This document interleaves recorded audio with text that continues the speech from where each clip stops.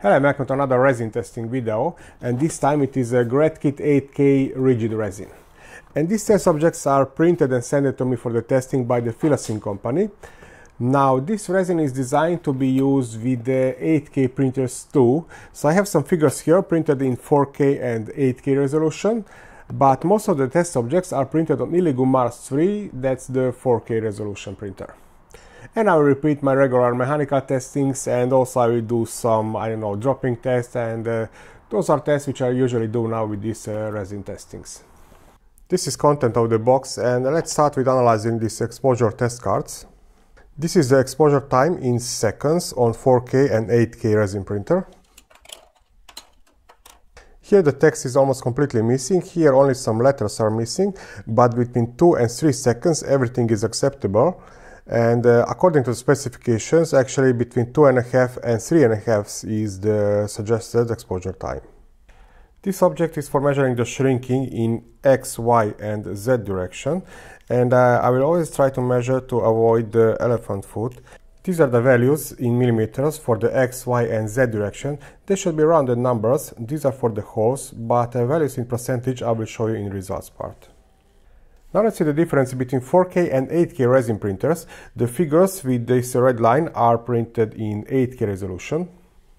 On these bigger figures it is really hard to see any difference between two objects. While watching only with my eyes without any magnification, even on these smaller figures I cannot really see the difference between two objects. Let's take an even closer look of this traveler, but under bigger magnification. Actually now under very big magnification I can see some difference between two objects. This one is in 8K and here I can see more details on the face, for example, or on this bag, but with bare eyes it is very hard to see the difference.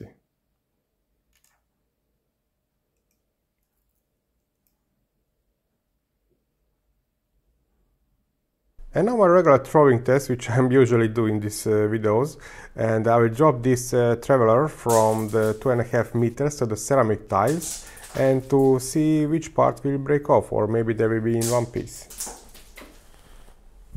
Okay, so maybe this testing method looks very brutal, but I'm repeating this now with these resin videos, and actually very rare, but there are materials which can survive this. In this case, no, almost all travelers stay without two legs. Only this one has one leg, but definitely this object cannot survive this throwing test.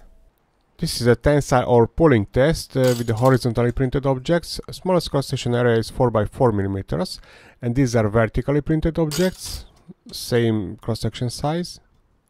And this is what I like with the resin, so they don't have that layer adhesion weakness. And now the shear stress, two-sided shear stress. Diameter of this test object is 5 millimeters. And it didn't shear just like regular filaments. It explodes, and it was very hard to find all parts. And this is 3-point bending test. These are the loads, one test in progress, and I'm placing them one by one, and also I will measure the deformation under the given load after 1, 30 and 60 seconds. So this is under 5 kilograms and this is under 10 kilograms. And I can see some minimal permanent deformation on this test object. And now the eyes at the impact test with these notched objects and a half kilogram hammer. Rigid resin, 0 position. And now let's analyze the footage. Actually these are two edge positions of the hammer, and with difference in height I can calculate the breaking energy. And now the temperature test, and I have several tests in the progress. I have some PETG filaments too here. This is test in the oven, and this part is speeded up 25 times. I want to record the temperature of the first deformation. And very interesting, I couldn't see visually deformation on this resin object. Only at approximately 170 degrees Celsius it cracked, which I noticed only later or analyzing the footage. On 200 degrees Celsius I stopped the experiment. Now let's analyze the objects. Well, PETG was overmelted anyway, but here you can see the crack on this resin object, and it is elastic, a little bit flexible, but when I start with the bending it snaps into two parts.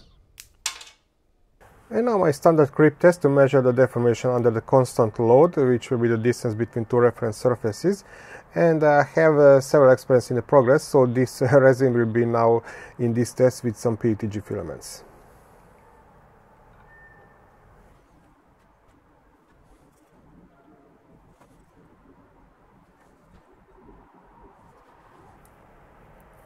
For more accurate measuring, I am locking the position. 1634. I measure them every day, and this is the deformation after 6 days, and this is the best resin I tested with this creeping experiment.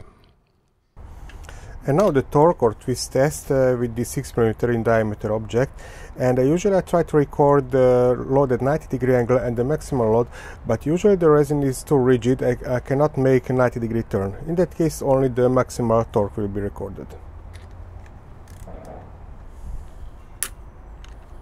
0.5. Well, this was really rigid. Now let's analyze our results, and this Excel table you can download from mytechfun.com website, and also I included here the test objects link, because several times I'm asked you can download these test objects from the printables. Now it would be very boring to have only the Gratkit measured results, so I included here the average resins, actually average non-flexible resins tested on mytechfun.com channel. And let's start with the creep test, and actually these are measured values, the distance between two reference surfaces. Now in the summary table I have recorded only first 2 days. Anyway, what we need is the difference between 2 days. This is what we can see here, and actually these are great values. I checked already all other results, and this is the best resin in this creep test. Okay, let's move to the tensile test or pulling test. The smallest cross-section area here is 4 by 4 millimeters. Now here it was a little bit weaker compared to the other average resins. And interesting, vertical imprinted objects, here it was stronger, but this is actually not new. I experienced this, that with the resin printings we don't have that weakness of the layer adhesion, and even sometimes in most cases it is even stronger if it is printed vertical, this test object. On shear stress it was weaker and it was not sheared correctly, just explode. This is really rigid material. And now that's 3-point bending test, and again I included here some values for average resin, but these numbers are only the deformation after 30 seconds. This is more important, and here also it performs very good. So here you can see the deformation in millimeter for this load after 130 and 60 seconds. And what we can see here that smaller values are better, so less deformation compared to the average resin. Of course, on 10 kilograms this is still too high load for this material, well, even 5 kilograms, but here we can see almost horizontal line after 30 seconds, so it reduced the creeping here. And this is the torque test. You saw really rigid material. I just started with the twisting, and on 0.5 Newton meters it broke. On impact test actually it was better compared to the average resin. And on that temperature test, yes, 170 degrees Celsius, but this is not the deformation, only on this temperature the object correct. And then the shrinking test, and here I have some rounded numbers, dimensions, I measured them, and here you can see the deformation in percentage, and approximately total average shrinking was 1.4%. Now quick conclusions for the end. From mechanical strength aspect, in most cases it's a little bit weaker compared to the average resin materials I tested on this channel. Well, actually, except in that bending or creep test or even impact test, which is some kind of bending only with the impact. If you need this kind of load, in that case this material may be good for you. It is very rigid and it will break suddenly. You saw especially that in that torque or twist test. It is great for printing in figures, even in 8K. We will get really nice small details, but it is very hard to see them with the bare eyes. This is my experience with the Gratkit rigid resin. If you have some additional, freelance in the comment section. Thank you for watching, and happy printing!